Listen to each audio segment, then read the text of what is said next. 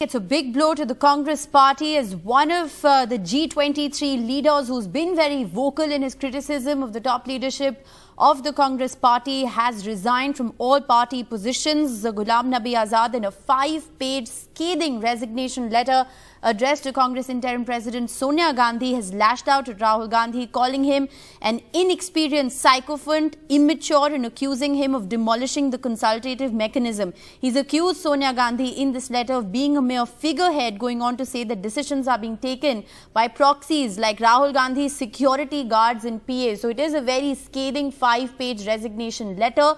He's talked about his long association with the Congress party and the Gandhis. But interestingly, he says that the people who are now being touted to take over the Congress are mere proxies. He's also indicated in the very last part of his letter that he's not ready to hang up his boots just yet. He will, of course, continue to serve the people and work towards his purpose, but outside of the ambit of the Congress party. What does this mean for the Congress? Another high-profile exit, which hasn't come as a surprise to many, but it's coming in at a time when the Congress is set for a new Congress president. There are elections to be held in Jammu and Kashmir later this year, perhaps. So what does it all mean? Nidhi Razdan joins us with the very latest. Nidhi, like we've been saying, this is an exit that hasn't surprised many, but it has far-reaching ramifications for the Congress.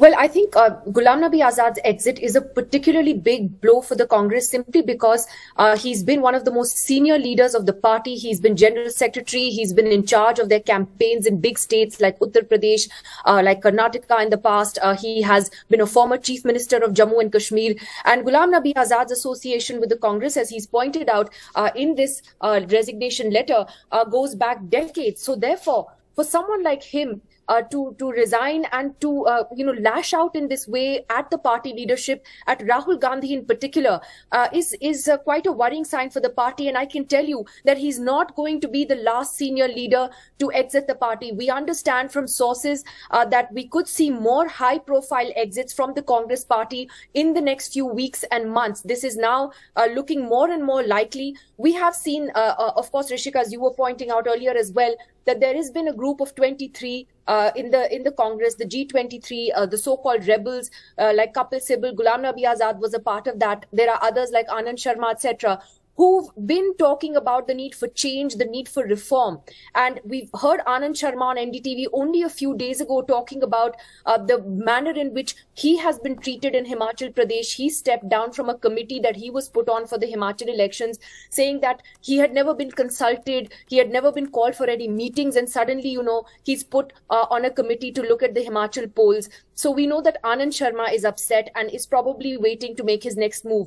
There are other leaders as well who've been critical of the party or who have taken different positions from the official party line in recent times. Manish Tiwari, who is a Lok Sabha MP from Punjab, is among those.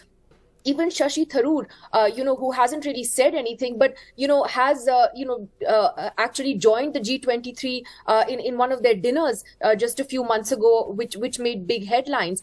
And in fact, he's given an interview to a print publication only a few days ago where he said that he's being wooed by many other parties as well, without actually saying that, he himself is looking out to leave the Congress. So there are other leaders, senior leaders, sitting members of parliament who could be leaving the Congress soon. And that just shows you the state that the party is in at the moment. And if you contrast this with the BJP, which has only last week done a massive rejig of its parliamentary board, it has, dropped leaders like Nitin Gadkari, it has kept Yogi Adityanath out of that, but it's, rejigged this parliamentary board because they know they have this big election coming up, the general election. So the BJP is on firm course, preparing for 2024, and the Congress, only yesterday, as we reported, is repeatedly postponing elections to the Congress president's post. And this was a process that was supposed to have been completed actually by the 21st of September.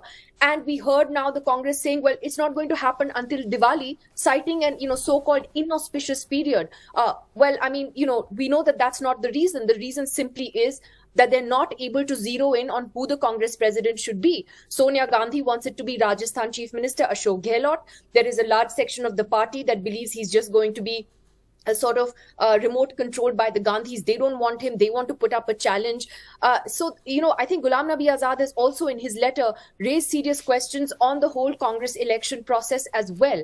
So this is, a big political development for the Congress, and it's not the end of the story, is what I'm saying, Rishika.